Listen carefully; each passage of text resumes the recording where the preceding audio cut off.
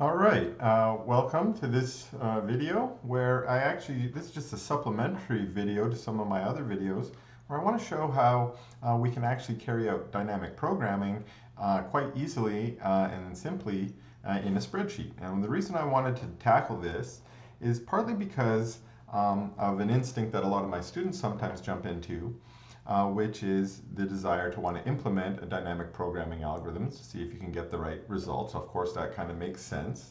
Um, and a lot of my students who are Java trained then decide, well, why not jump into Java and try and encode it in Java? And my preference is not for Java. I happen to think Java is a very bulky language. And so it takes a lot of time to implement something in Java. So for instance, in Java, you might want to do the very simplest of dynamic programming algorithms, computing the Fibonacci sequence, which is incredibly easy in a spreadsheet. As you can see here, I do plus, and then I'll do this one, and then I can just cut, and well, how many do I want? I'll paste them in. And there you go, pick whichever Fibonacci number you want. I've got them all there. I've computed them quite quickly and easily. And so if you're familiar with the job selection problem, so I can quickly just generate some random data here. I don't want that to be changing a lot, so I'm just going to cut it, and I'm going to, let's see here, paste special, paste values only. That way they're not generating me random values. So imagine this is an input to a 25-day long job selection problem. How could we solve what the job selection problem was? Now, if you're not familiar with job selection problem, go jump back to my job selection video, but let's do it quickly. If you are familiar, well, in the job selection problem, we need the secondary array. We're going to make this first case be equal to the one above. Okay.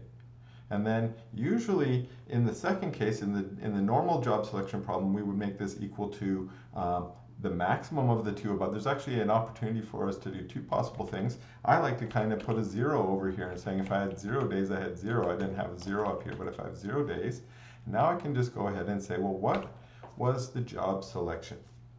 It was the max, so we'll take the max of, and we had two different subproblems. One of them said, well, just take the last instance, the last version of this recursive call, which would just be this cell here.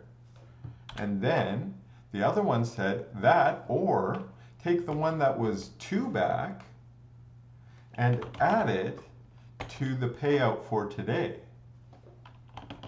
And that will give us, as we can see here, the 39 is what we should expect, the maximum of those two values. Let's just double check. I'm just going to check because you might not believe me yet.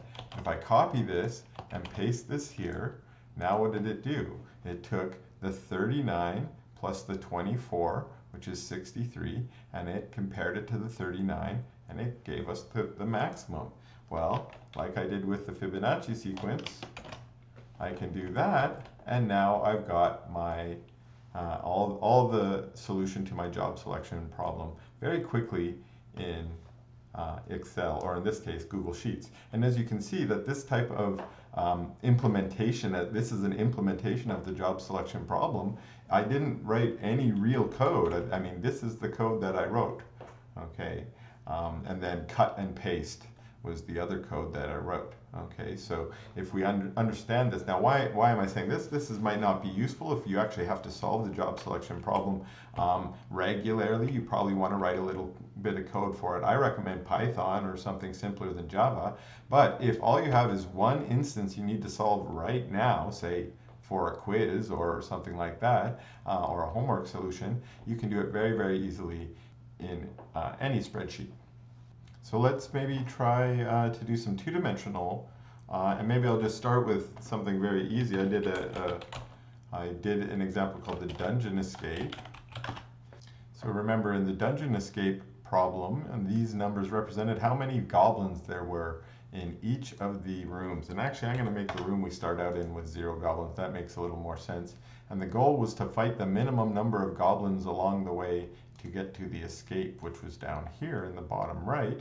And of course, we add the extra rule that we're always going to either move to the right or move down. That makes it a little bit easier. Otherwise, we're in a Dijkstra's algorithm type problem.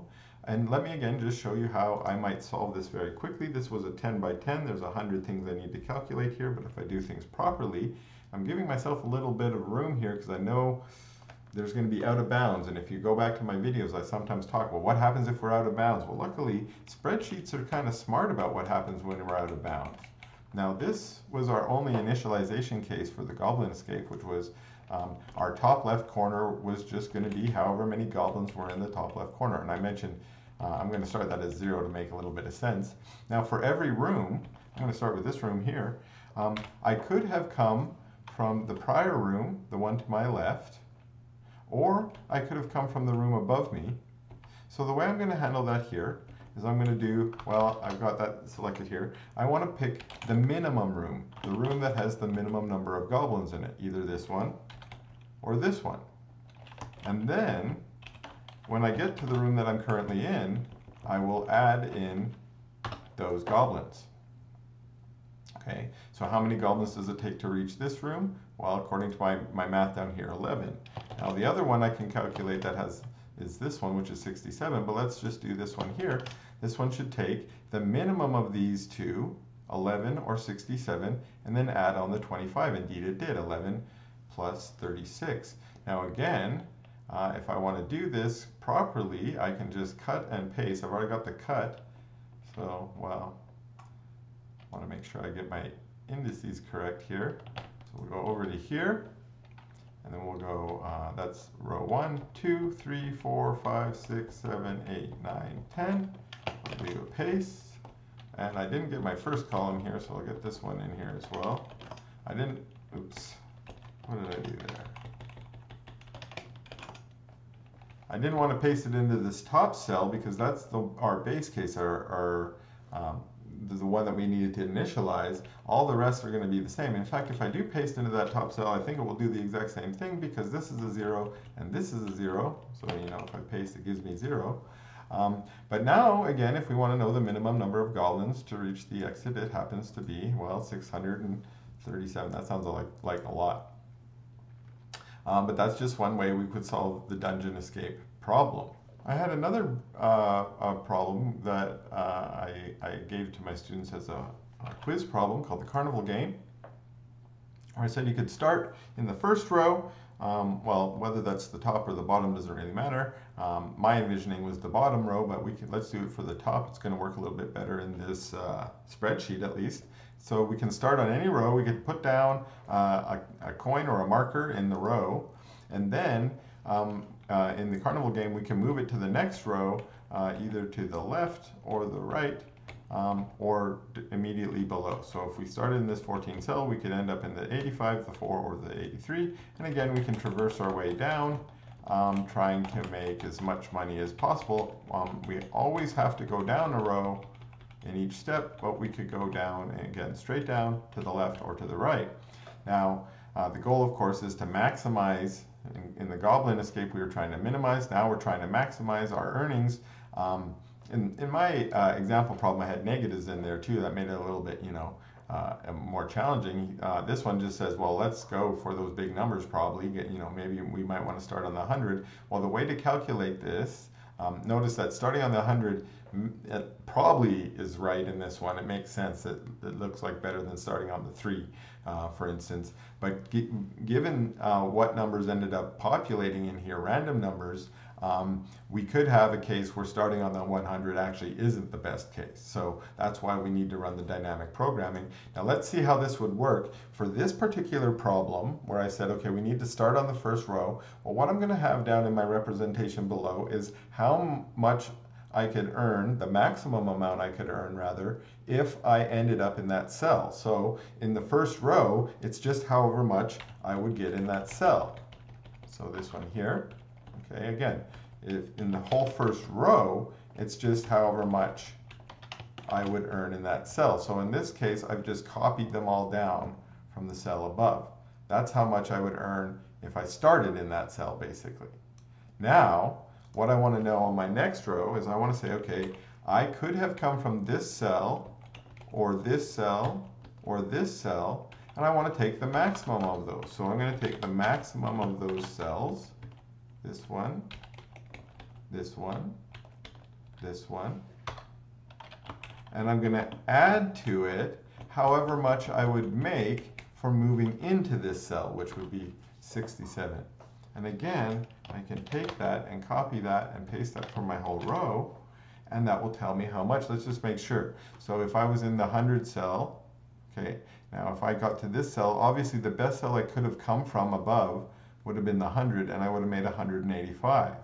Okay, notice we've got 151 here, and we've got 104 here too, because for all of those three, 100 is the best, which makes sense. This was a random numbers from 1 to 100, so that's the best you could get. Okay. Likewise, maybe over here we've got this 79 sticking out, and we see again down here we got 79 plus 83. We got 79 plus 21 gives us 100. 79 plus 34. Okay, so the 79 being the biggest one in that little of the options in that range, these three tend to pick on it to increase their value down here. Now we can scan across here and see that it looks like 185 is our winner, 162 is next, but remember we don't really know what the best path is until we finish it off. So let's just finish. So let's continue. So that's row 2, 3, 4, 5, 6, 7, 8, 9, 10. Okay, now this is telling us our maximum. How do we know what our maximum possible earnings is? Let's say we wanted to solve this problem. We go across the bottom here, and I see that this is my maximum earnings, the 808. So maybe I'll just color that in. Okay, now how do I know how do I get there? That's the problem. I know I can make 808, but how do I get there? I probably had to start on the 100, right? But how did I get there? Well, this is what I'm going to do. I'm just going to go and say, well, which was the maximum of the three above here? This one here, again, which is the maximum of the three here, this one here. And so that one we'll color. Next maximum. Okay, next maximum. Looks like this one here. Next maximum. Oh, this one here. Okay. Next maximum. Looks like this one, this one, this one, and then the 100 like we thought. So we could track that up and paste that up there as well to figure out, well, which cells did I have to move into to get where I was going. Okay, we could do the same thing here if we wanted for the dungeon escape, right? By looking here and just starting here and then moving, which is our maximum, next max, and so on. We could continue to recover our solution. So this was just a quick video. I think we could, again, do this for subset sum, or we could do this for our edit distance as well. Any of them. A lot of the times, because these algorithms, once designed, are very simplistic in their nature, that yes, they're very easy to implement in traditional code, but pretty much all the functionality you need to carry out dynamic programming is usually just built right into your local spreadsheet. So take your favorite one and do some quick computing. All right, thanks for watching, and we'll see you in the next video.